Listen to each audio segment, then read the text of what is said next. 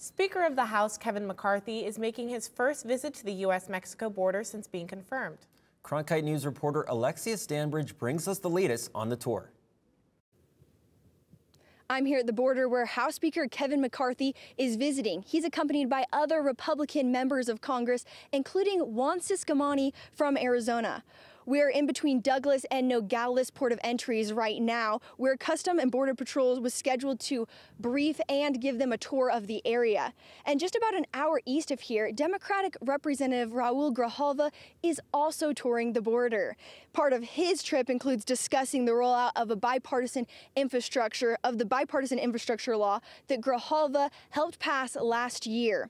This trip was planned prior to McCarthy's visit. This all comes as the CBP announced that encounters along the southern border for January were down nearly 40% from December, making this the lowest month of Border Patrol encounters since February 2021. At the border, Alexia Stanbridge, Cronkite News. McCarthy aims to implement more measures to, quote, secure the border as other officials, like Arizona Governor Katie Hobbs, work with migrants who have already crossed into the U.S. The Biden administration commented on the visit with some dismay. Spokesperson Ian Sams said in part that the president, quote, took action to implement new border enforcement and immigration measures last month, and that House Republicans, quote, would be wise to strengthen the immigration system by approving border security funding alongside the president.